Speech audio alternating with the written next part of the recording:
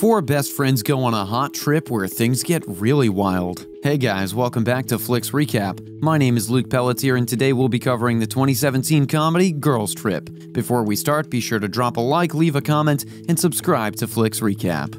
And as a quick reminder, this video contains spoilers, so you have been warned. The movie starts with the backstory of four best friends who were known in high school as the Flossy Possy. We're introduced to our main characters, Sasha, a successful journalist turned gossip column blogger, Dina, a risk-taker with reckless abandon, Lisa, the mother in the group and divorcee, and Ryan, a successful high-rolling author with a white picket fence life and husband to boot. Despite being together all the time while growing up and having experienced life-changing moments together, the squad eventually loses touch as their lives take different directions. One day, Ryan is in the middle of a photo shoot when the sight of a lady and her best friend makes her feel reminiscent of the Flossy Possy days.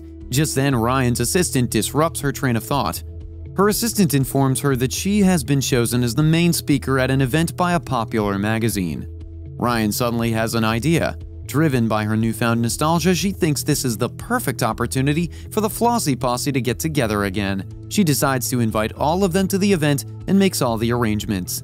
As everyone prepares for the trip ahead, Sasha negotiates her way through a deal with a client. She hopes the weekend of fun with the girls will give her some good content for her website. Apparently, she's in a tight spot right now, so she really needs some good content for more viewership and exposure. Lisa, on the other hand, is having separation anxiety and is obsessing over her kid's schedule while she's away. Dina is ready for a good time, as always. Ryan and her husband Stuart, who are a rather famous couple, score two major deals with a clothing line and TV network show thanks to their naive and bubbly assistant. The squad meets for the first time in a long time at the airport.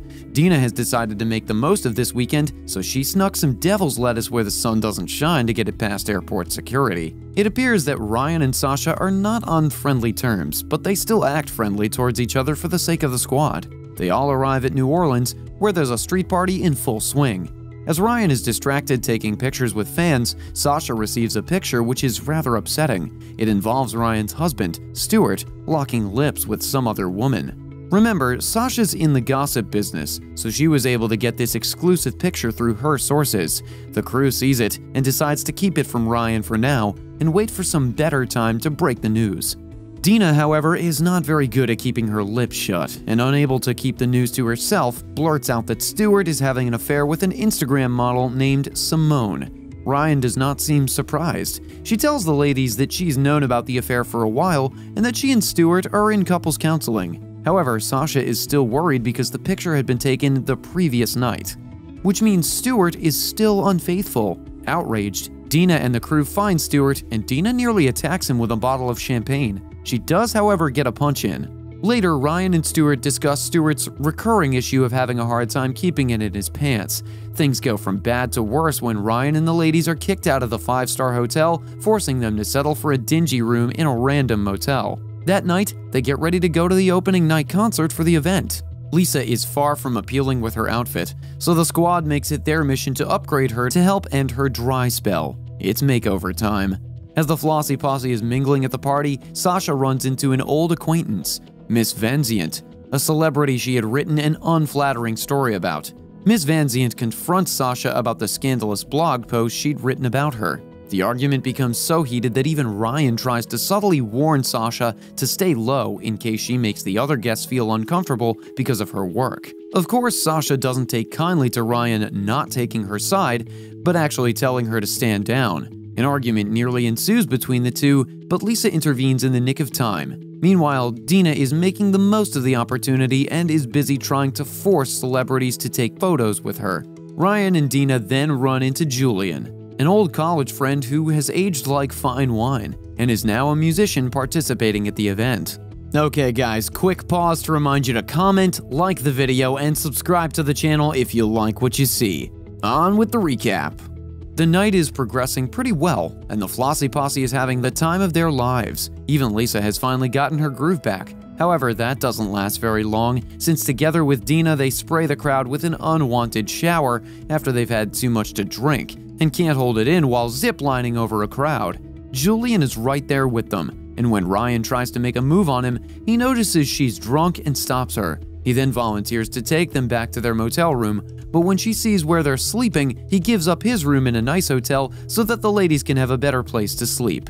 So, Julian is good-looking and a gentleman. The book signing event is the next day, and Ryan arrives with a terrible hangover. The ladies, however, are enjoying their breakfast back at the hotel, where Dina shows them a rather odd-looking grapefruit trick she knows to keep things steamy in the bed. Sasha and Lisa cannot believe what they're looking at, and to be honest, neither can I. Moving on, they all arrive at the convention and are having a wonderful time, despite Sasha's landlord issuing her an eviction notice since she can't pay anymore. Ryan and Stuart are keeping up with appearances as they show an audience how to cook a certain recipe, but then Stuart's side piece Simone shows up.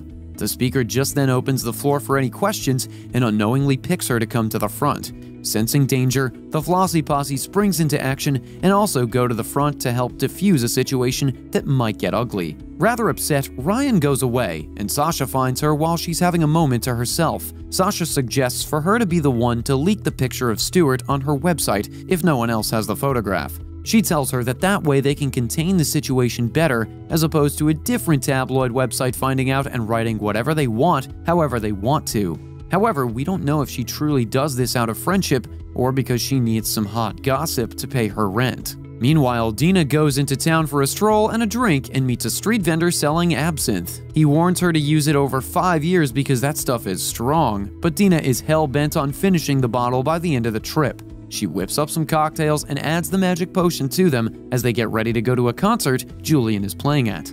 What Dina didn't know was that Ryan had to meet up with a woman to discuss some business details, so Ryan goes to the meeting, and just then the tsunami from the spiked cocktails made by Dina earlier kicks in. After a lot of tripping, and believe me, a lot of tripping, the girls save Ryan from her table and decide to hit a club and dance off the high. Adorned in colorful wigs for disguises, they set off to the nearest club.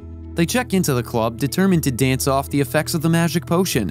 While at the club, they run into Stuart's side piece, and she has the nerve to spark a dance-off between her crew and the Flossy Possy. Does that actually happen? Do people actually have dance-offs at clubs? Anyway, Simone is determined to have her way. While the squad is having shots at the bar after the dance-off, Simone goes to stir trouble, and so a bar fight starts and all hell breaks loose. It gets so wild that the cops show up, but the Flossy Possy manages to escape just when they arrive. Julian, who saw a video Ryan had posted in which they were all drunk and had mentioned him, is ready to pick them up and take them away from the now cop-filled place. Ryan and Julian, who actually had history from the past, almost make out, but they stop themselves before it's too late. Meanwhile, the pressure is mounting on Sasha to break a big story that could save her career and her house.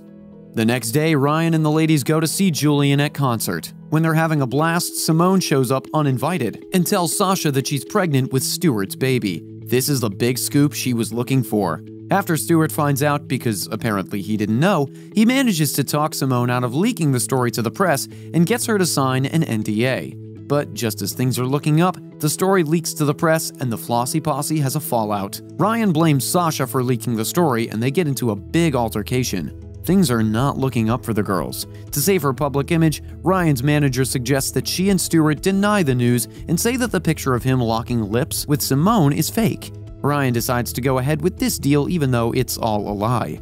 On the other hand, Sasha has thought a lot about her actions. She hosts a live video on her website apologizing to those that she's hurt and confirms that she's shutting down her hot gossip site.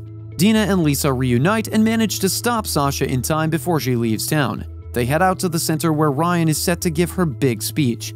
Although Ryan has prepared a convincing take with her agent, Dina, Lisa, and Sasha walk in just in time, and Ryan has second thoughts and decides to tell the audience about her husband's affair. She explains that she had convinced herself that being disrespected was better than being alone. Now she knows that being alone is not so bad, and that there's a certain power in rediscovering her own voice and finding out who she was before her marriage. She ends her speech beautifully and walks away to a cheering crowd, reclaiming her power like a boss. Have your trips with friends ever turned out like this? Let us know in the comments below. And of course, be sure to like the video and subscribe to the channel for the next recap. Until next time.